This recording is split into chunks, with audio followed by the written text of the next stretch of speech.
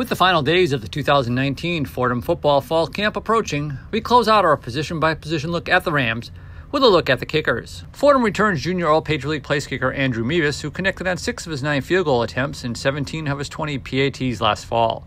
He kicked a 54-yard field goal at Holy Cross, 1 yard shy of the school and Patriot League record.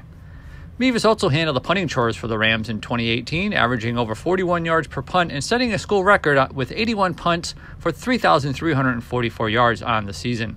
Mevis is joined at kicker by freshman Michael Bernard, a 2017 and 2018 first-team all-conference pick at Clayton High School in Clayton, Missouri. Of course, the kickers couldn't do their jobs without a holder and long snapper, and the Rams have experience at both positions, as sophomore Sean Holland returns to serve as the holder, and junior Paul Williams will once again handle the long snapping chores.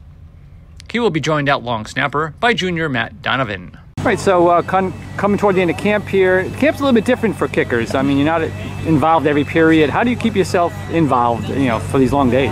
Yeah, so we basically just have an extension of indie periods, and we work on different things, whatever we basically want to work on or what Coach Fogarty has us really focusing on for that day. So we'll just work on those things.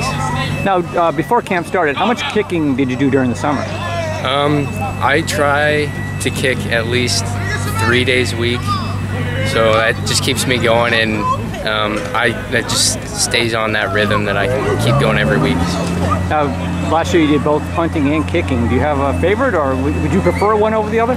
I don't really have a favorite. I really like doing them both, and it's like my rhythm, and it's always been my rhythm, and I think it'll always be my rhythm.